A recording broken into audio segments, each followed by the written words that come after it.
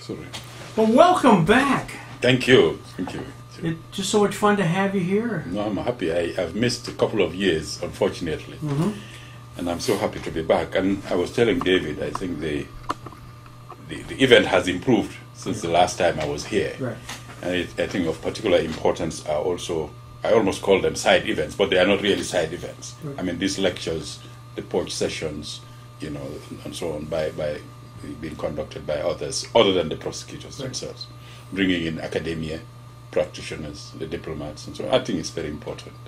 You know. And students. And students as well, yeah. Students we saw yesterday. And it's good that this has, from David's report, this has really fired up their enthusiasm for law and justice and the rule of law. So, I think it's good. Yeah, and we're thrilled that it's evolved this way, and the fact that it's a very comfortable crowd. It's a very big crowd. It's the largest crowd we've ever had, but it's a mix of prosecutors, a lot more students. That's right. Academics, lawyers, and so on. But they've mixed very well. Yeah, They've mixed very well. Exactly. So we're thrilled. And some of the lectures have been great. You know, lectures by academics, they've been extremely good. You know.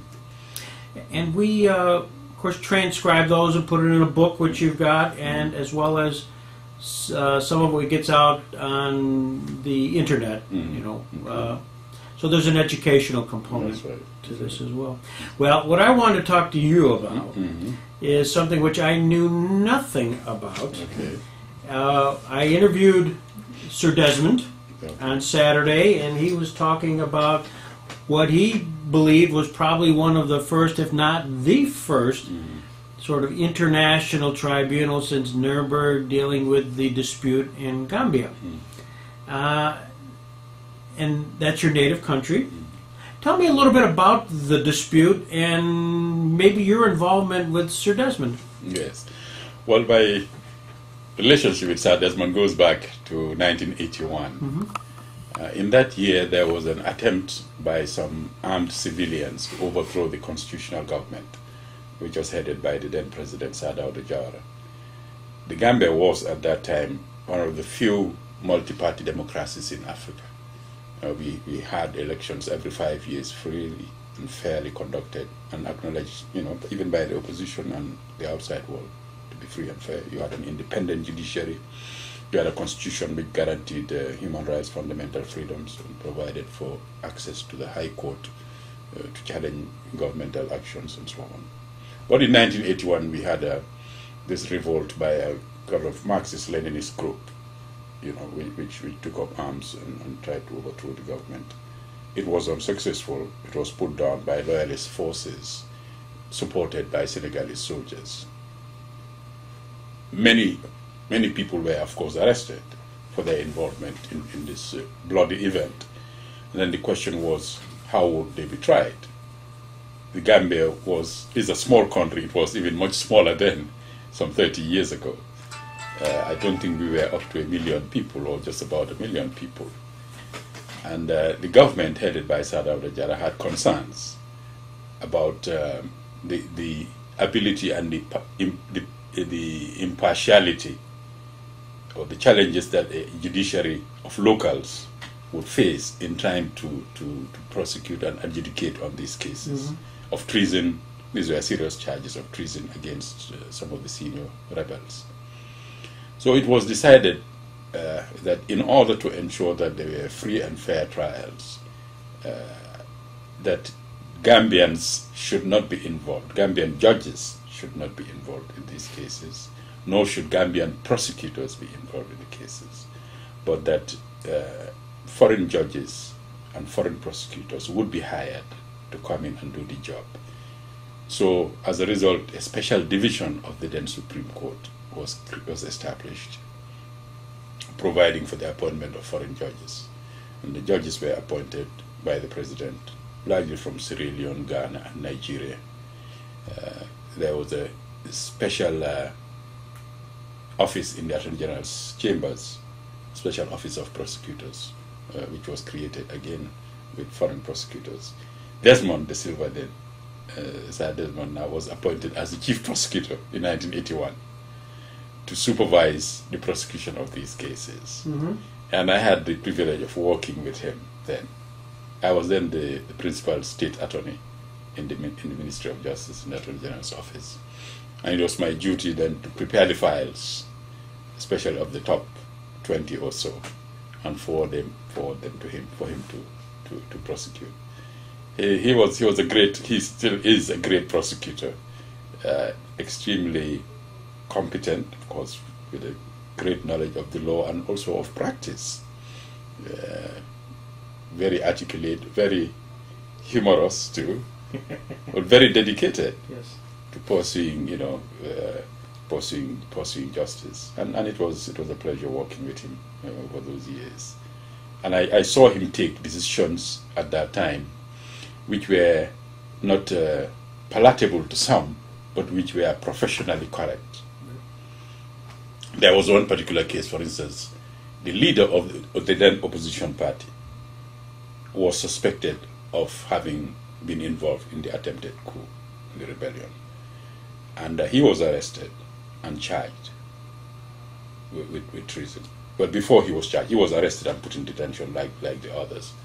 And so a file was put together, which went through me, and I sent it to Sir Desmond to review and advise and take a decision, because it was for the foreign prosecutors to decide who to prosecute and not to prosecute. Mm-hmm. Sir Desmond looked at the file and felt the evidence wasn't good, it wasn't sufficient, and that there was a risk if he was prosecuted, there was a risk that the government would be accused of having gone out on a vendetta to try to get rid of the leader of the opposition. Mm-hmm. He advised the Attorney General accordingly against the prosecution. Unfortunately, there were others, also foreign lawyers, in the same office who felt otherwise, who thought a case could be made out. And they advised, the Attorney General to go for a prosecution, which unfortunately he did. Mm-hmm. And the case collapsed on trial, because the witnesses were found to be, not creditworthy at all.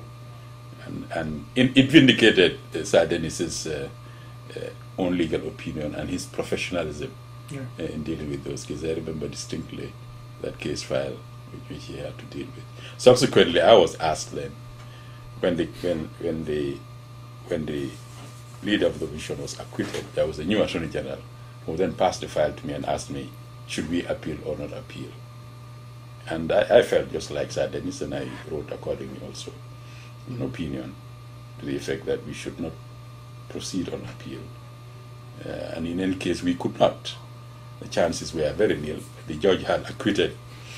The chances were negligible because the judge had acquitted the accused largely on the issue of credibility of the witnesses.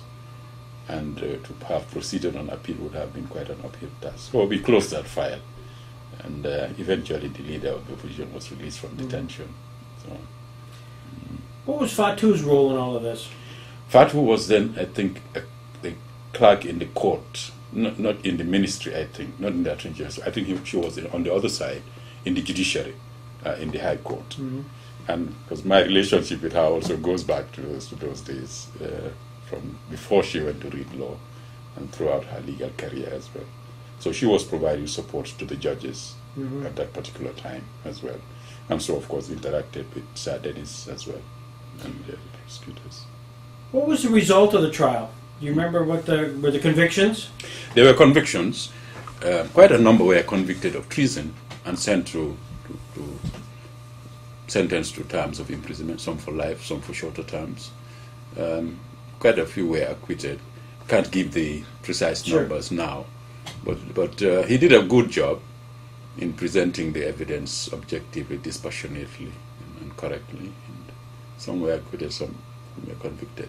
And to the credit of the team and to the credit of the government and the judicial system, even Amnesty International, which had been observing these proceedings, these trials, all along,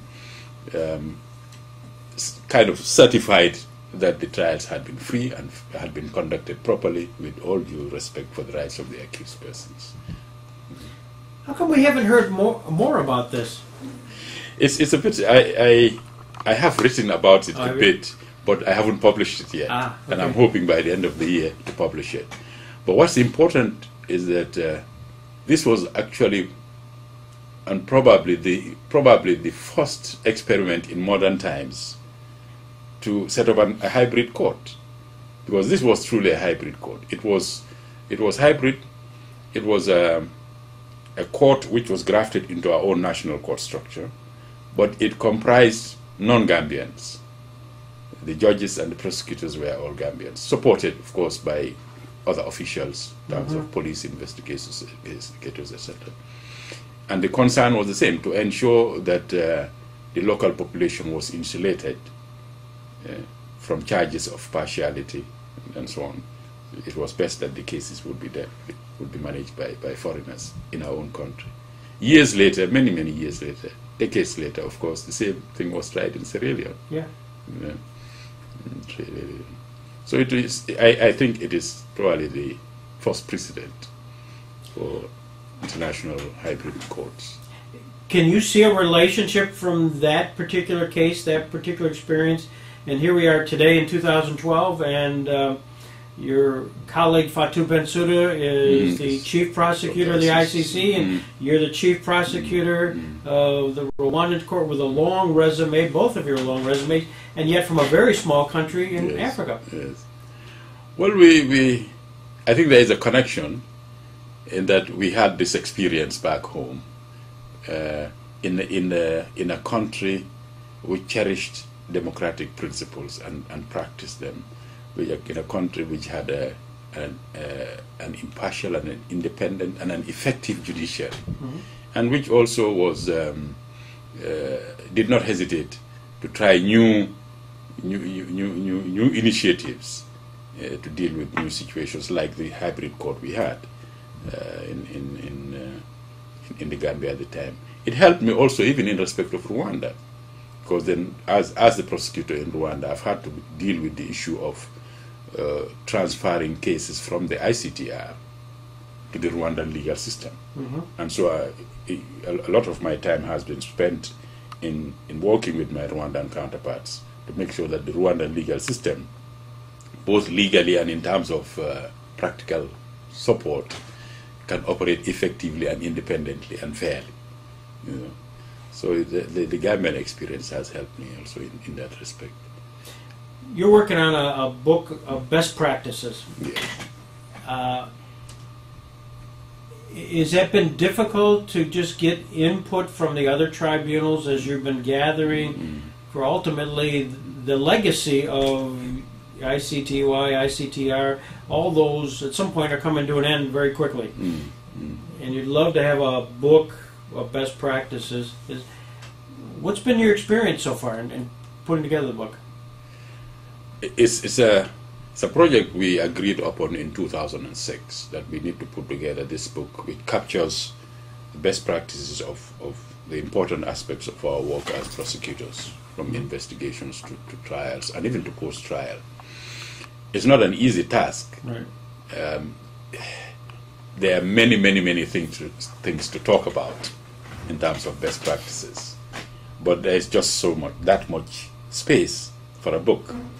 And so identifying the areas has been a challenge, and that's why likely it's taken us such a long time. We've had to give considerable attention to identifying the particular parts of our process that we want to focus on, and also the different experiences of the tribunals, because there is not a single solution to a particular problem that we face. For instance, if you take the issue of whether to join accused or to go for single accused trials. You have different approaches amongst the tribunals. In the ICTR, our preference has been to go for single accused cases. In the ICTY, they have likely gone, they've focused a lot on multiple accused trials. But you can't say absolutely any of them is the right one. It depends on the circumstances. So you have to, in assembling the best practices, recognize that there are many options to dealing with a particular issue as a best practice. Each of them may have its advantages and disadvantages, but you need to capture all these different options in the book, in the manual, so that the reader is not left with the impression that there is only one single solution to a particular problem. Right. You know, those some of the challenges we've had to deal with. What's next? This ICTR is going to wind down, and for Hassan Jallow, superstar that you are, what's next?